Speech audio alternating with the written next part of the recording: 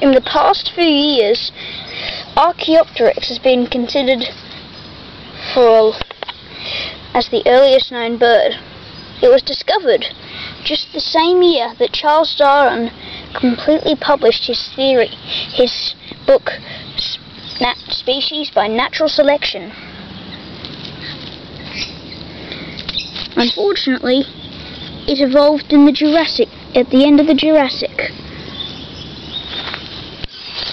It evolved in the Jurassic period and survived into the end of the Jurassic. Unfortunately, evolution just doesn't take that long. Dilophosaurus still hunted Archeopteryx.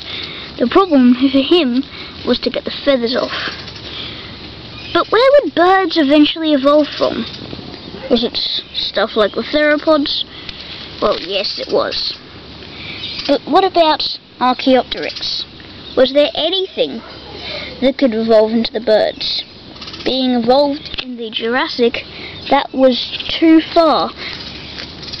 That was just not far enough between advanced birds like Iberomessornis to evolve. Evolution does not happen that fast. There had to be something in the Triassic, and there was.